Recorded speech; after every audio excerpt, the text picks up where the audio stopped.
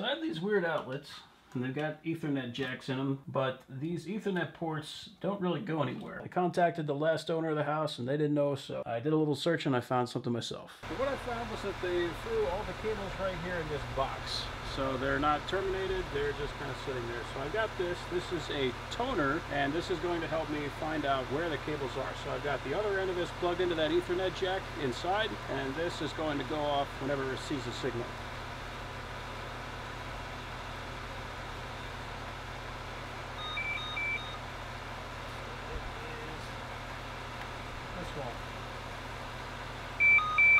So I know that this is the wire in my master bedroom.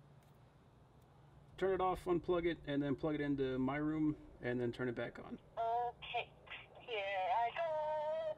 I'm going in your room.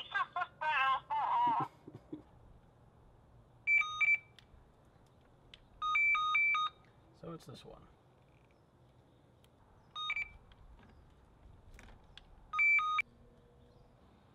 Kind of weird to hear making me do all the work. Yeah.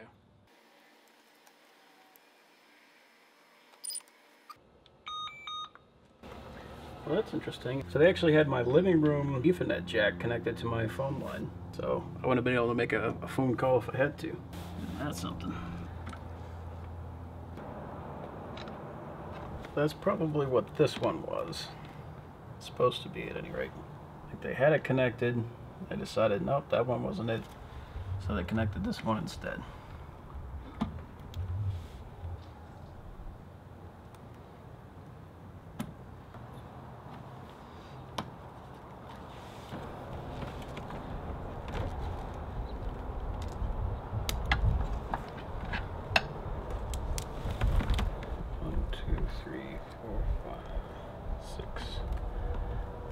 These are the ones that I have to bring inside.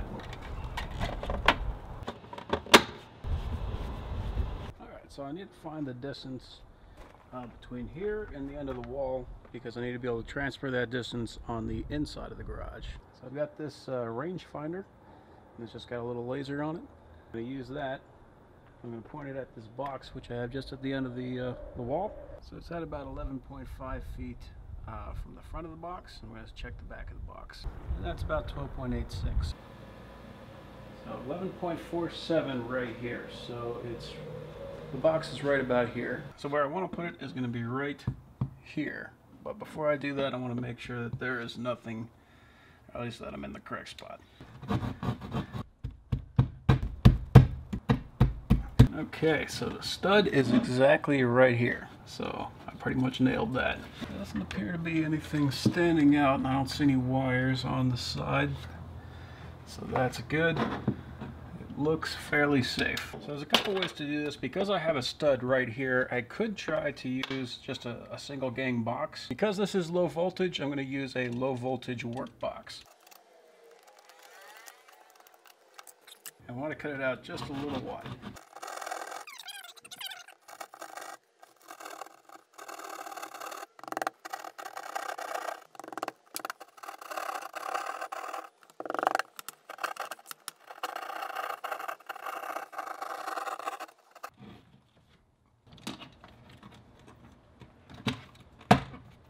Okay, so now let's see if we can reach those cables. That's not a good sign. So, for my next video, I'm going to be showing how to patch drywall.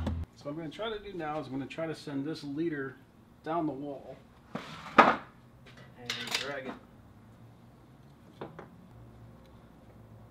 Okay, I got it right now.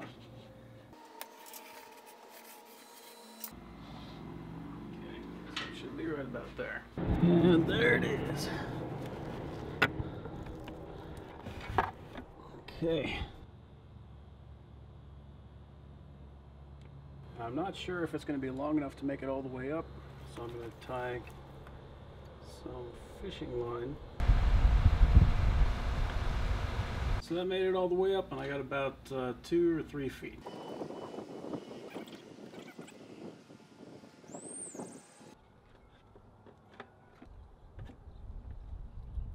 I held firm. You are strong.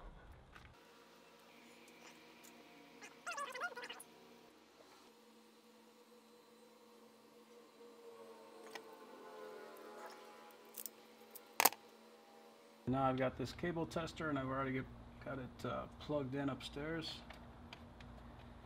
So I'm just going to see how I did.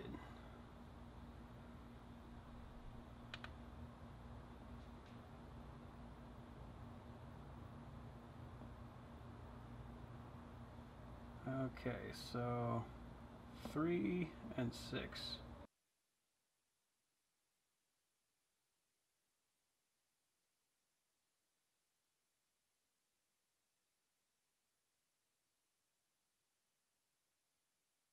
Alright, I'm going to try another one before I go up there. See if my luck stays the same. I'm going to do this one standard Type B.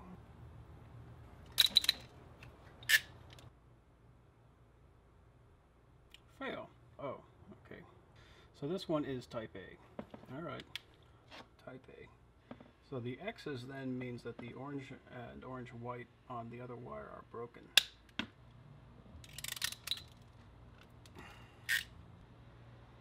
Pass! Sweet. Okay. There's one. And I will click that into the bottom. Hoping that it's just the Keystone. So I'm just going to score it before I do anything fancy.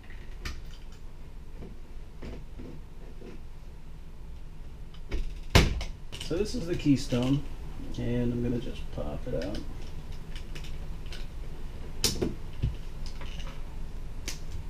You can see this one's labeled, so if you're using Type A on the top, just follow those colors. Type B on the bottom, use those colors. So I'm going to be using Type A, so that's brown, white, brown, orange, white, orange, and then on this side, green, white, green, blue, white, blue. You can see how wrecked this thing is. Somebody hacked into that thing. They were probably cutting a hole for this drywall and just sliced through it. I don't see any damage on the Ethernet though, so I got lucky with that one. This guy took all the damage. Fortunately, I don't need it for this room. I'm gonna have a lot to work with right here. I'm about to make even less.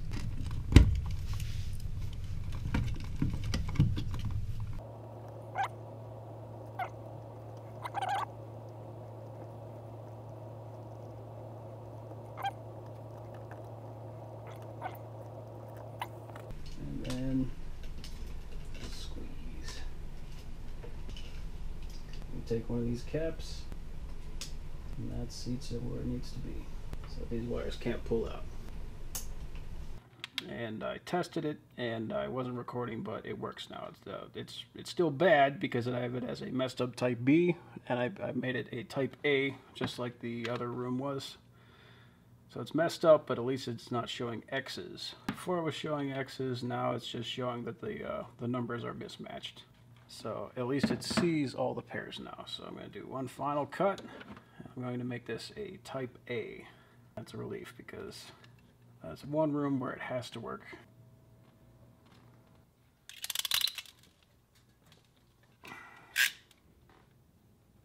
Pass. Awesome. Okay. So the important room is wired. The only reason I'm plugging these in right now is so they don't fall into the hole. There we go. Short. 3 and 4.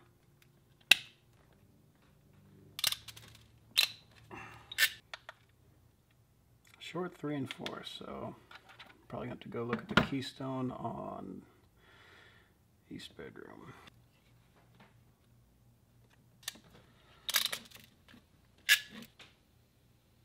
Cool. All right, master bedroom is good. Let's go check what's going on with that East bedroom. So we placed the Keystone. Let's test this guy again. Pass. Awesome.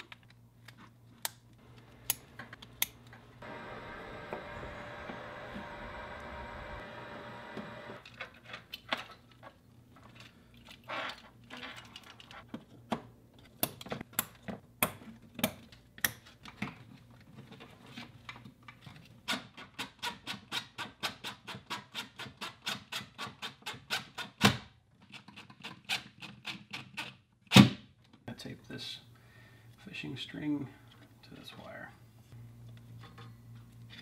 So I've always got a string that's going all the way from the bottom to the top in case I need to try to pull something up again in the future.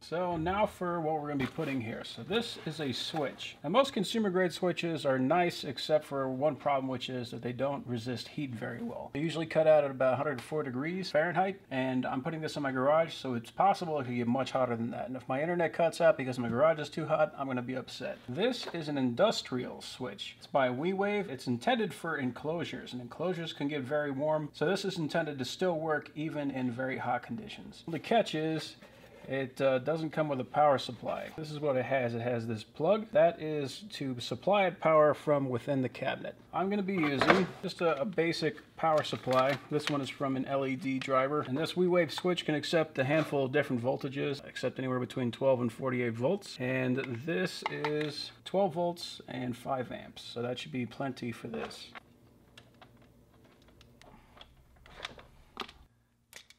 Going to fairly safely assume that the red on here is positive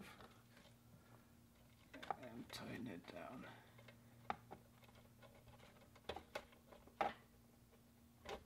Okay, so I'm going to supply power and we'll see if it smokes. I'm going to just start with the important one, my room. Got one of them going. So this is where the router is, so this is where the internet's coming from. And then I've got a computer in this room. I think it's on. Alright. And in the studio. Cool. We have wired internet. Let's go and see how well it works. Okay, so this is how I typically use this computer. I'm going to take these files here, just some videos. I'm going to copy that.